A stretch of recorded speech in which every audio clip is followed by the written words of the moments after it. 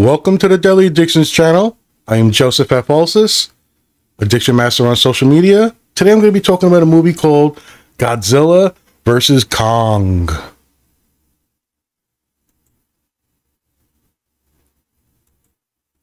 Alright everybody, this movie, highly anticipated by me. I do have a real craze for Godzilla. I love King Kong also. But I gotta say I'm more of a Godzilla fan. If you look at the, 35, 36 Godzilla movies and the 13 or so, 12 film for King Kong, I have more fun with Godzilla. Most of the King Kongs have to do with the sad ending on a tower, some kind of high building. The themes are always really good with the humans, and there's a connection you can make. Godzilla, they've done one or two like that throughout the series. There's 36 of them. But you'll never have a connection with humans, and it just works because it's a fucking big lizard. So it kind of fits. I look at it this way also. I don't want to see humans in these movies a lot. For some reason, the Godzilla movies in general did a pretty good job of showing humans. If there's the army or the family or some kind of subplot going along, but you always saw the fights in big chunks, if not the whole fight in general. I think that's a big mistake they made. In 2014, I think it was, Godzilla, I didn't like it. So let's start there. Godzilla, I love the way he looked. I love the way it was filmed. There's some great moments in it, but the movie sucks. You went with this plot, with this subplot of a subplot, and every time this kick-ass guy gets into something, there's monsters everywhere. And then they have fights that they literally close the doors on you. Literally close the doors on you. I didn't like it. I got a little, off-put by it. Just love the way Godzilla looks. The size, the scope, it's just great. Then you go to Kong, Skull Island. I enjoyed the movie. I don't think it's a great movie, but I kind of enjoyed it. Had fun with it. There was a Shin Godzilla that sucks, by the way, so whoever keeps fucking touting that, out of their fucking minds. But enjoyed Kong Skull Island. Godzilla King of the Monsters was better than Godzilla. A lot more fights, a lot more scope. But they still put these fucking families in, and it was stupid. The dumbness of the plot, everything going on, it's just bullshit. And you keep fucking cutting away from the fights. You can't tell what's going on. Just better, more of a fun ride. I can watch Godzilla King of the Monsters again and again. I'm not going to get upset. I'm not going to, drag my feet that I have to watch it. The original Godzilla from 2014, I would. I don't want to watch that again. I have no fun with it. So Kong Skull Island, enjoyable. I don't know if it's so good, but it was, it's up there that it's an enjoyable film for me. Godzilla King of the Monsters, not good. But I'll get through it. I enjoy it. Get to see all the monsters. And then we have this tease for Godzilla vs. King Kong. And it gets pushed back. We have the pandemic. Fine. I'm going to say Godzilla vs. Kong did smart things. It's still not a very good movie. But it's the best out of all of them, I think. There's I don't know how to... They did the right thing where the subplot, one of the subplots has to do with Kong. And again, it makes sense because you could relate to someone trying to communicate or to establish some kind of dialogue with Kong. It just kind of makes sense, even if it's just silly. It's a fucking titan, he's ginormous, but you get that feeling. You've seen the monkey gorilla videos and how they can learn sign language and how they could, be around us, and we notice how much we all like them.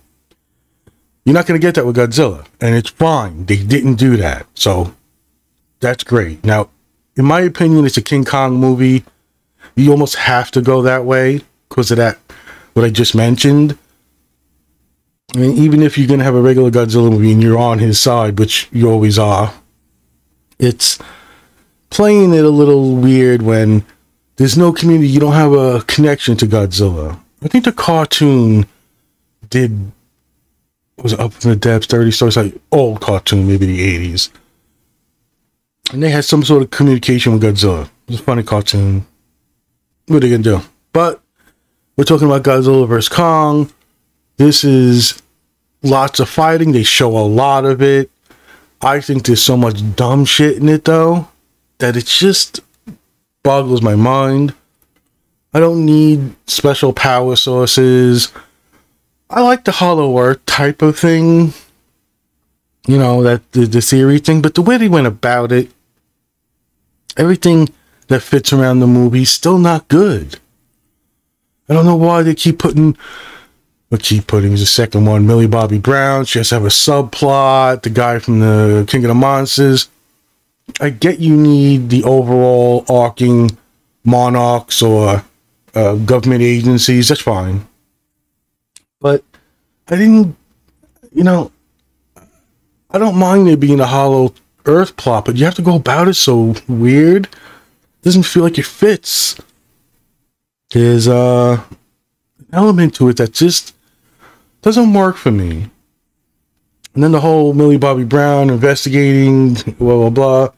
It just doesn't work for me. Now, saying it's a fun movie, you're going to get through it. Just like I'll describe Kong Skull Island and Godzilla King of the Monsters. One thing occurred to me is it feels like they shrunk them down. Meaning, if you look at Kong Skull Island, maybe King Kong's bigger, but it feels like they shrunk Godzilla. He doesn't feel as massive. And maybe that's how come when you see the fights, they're awesome, but there's something off about it for me. Now, I could be wrong. This was maybe something put in my head before the movie even came out, with people showing the trailer and looking at where they were standing on carriers in the ocean and stuff. So I did see that discussion around. But that's just a little nitpick. It's not really going to ruin the movie. I just think the whole structure is stupid. The twist I did like. I don't give away spoilers or too much plot in these type of surface level that I like the movie or not podcast, but there's a twist that it ties into the Hollow Earth, which I didn't like, but the twist itself I would have enjoyed. So Godzilla and King Kong basically have 3 rounds of fighting. Pretty good. You're making Kong a little too savvy, because we know what happens if they really fought. You'd have to have some really high-end agility from Kong to really put the hurt on Godzilla quick. But you're gonna have a movie that doesn't, it feels kind of contrived. And then he's got to get a weapon. It's just kind of weird, but fun destruction popcorn movie. Fine. Like I said, there's a little bit of a twist with a third entity comes into the fray, and it's kind of we have to work together movie, because I would have been okay with just King Kong vs. Godzilla and it ending right there. There's a mutual respect type of ending where give Kong round 2, whatever you want to debate it. And then it's clearly by round 3, Godzilla's, he's putting his foot down and he's the king of the fucking monsters. I would have been okay with that type of ending, and it would have been fine with me if the subplot wasn't as just as stupid. But there's a twist, there's a mutual villain they have to take care of, and I enjoyed that. It's good to see. I think there were rumors Not sure. I try to stay away from these things, but I did see the trailer, and like I said, that discussion, but I was pleasantly surprised. But everything coming together just didn't work. There's elements like a leftover creature's head, and it's a skull, and there's a guy sitting in it, and fucking tubes, and this whole get to the hollow earth in a special ship. I don't know. Just not. I don't know. Adam Wingard is the director. I'm not too sure about it. I liked the actor Alexander Skarsgård.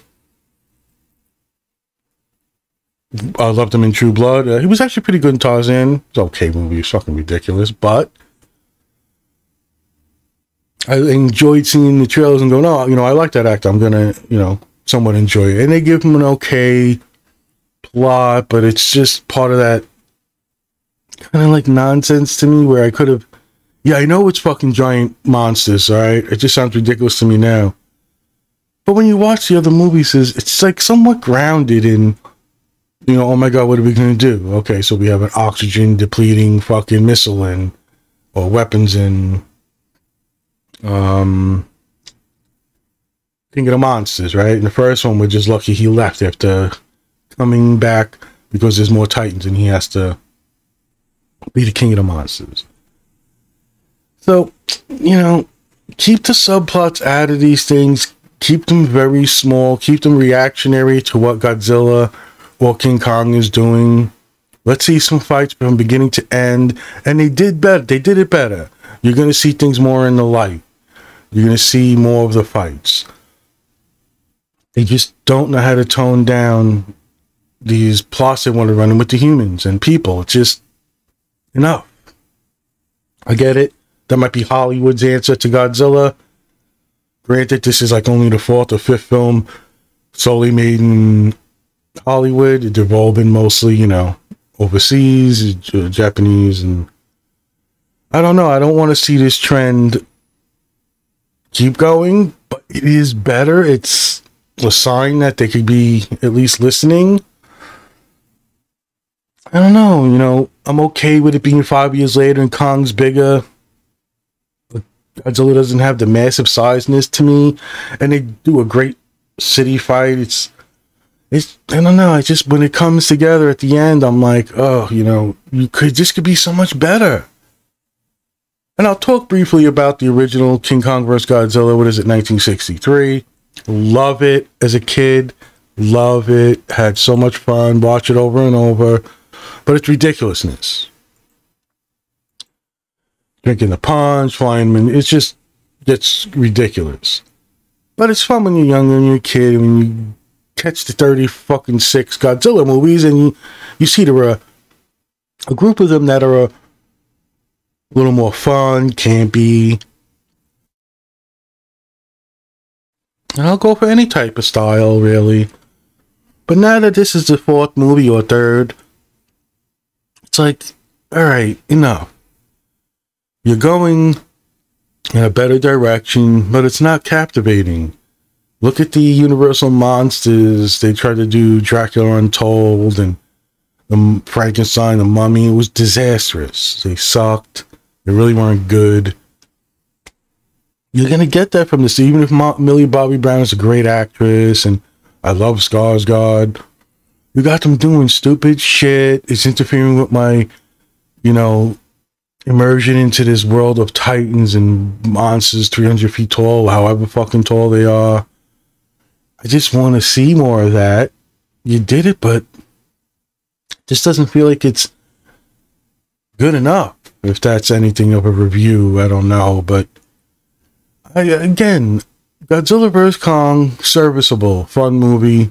It falls apart at the ends with this silliness that doesn't captivate me. The plots are like, come on, what do you want her in the movie again? Get her a Scooby-Doo gang and she'll solve crimes and figuring out why Godzilla is coming back.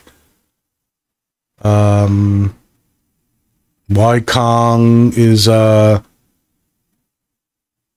needed to find Middle Earth or get there in his gravitation well. It's just like too much. You go too much. Now there were some Godzilla movies where all of a sudden bam, you've got aliens from another planet, you've got spaceships, you've got forces aligned to fight them, and it gets pretty hokey and pretty crazy. But for some reason, they at least knew how to treat Godzilla. And they didn't do that much with Kong, but I'm talking about Godzilla, that they kept him and filmed him in a certain way that you were still captivated. Even if you've got this silly shit going on the side. I just don't find them doing it here. And it's weird to say, right? Because I can go back and there's 36 Godzilla movies. There will be some I want to fast forward through. There will be some that maybe I won't even watch. It's like like a boring one. Godzilla vs. Smog Monster, I think it is. It's like the first half hour is a dance contest or something crazy. And it just involved, again, you got the message. Now, the original Godzilla, I love watching, black and white, even with Raymond Burr. It's just something special about those movies. And yeah, if you look at all 36 movies, you're going to laugh, you're going to shut them off fine. I happen to enjoy them. For the most part, I'll do the same with King Kong. Although he's more that serious, I'm going to be on the top of a building, get fatally killed angle. And he's always, being brought to New York. But he's never a Titan size. And, until the King Kong vs. Godzilla movie back in the day.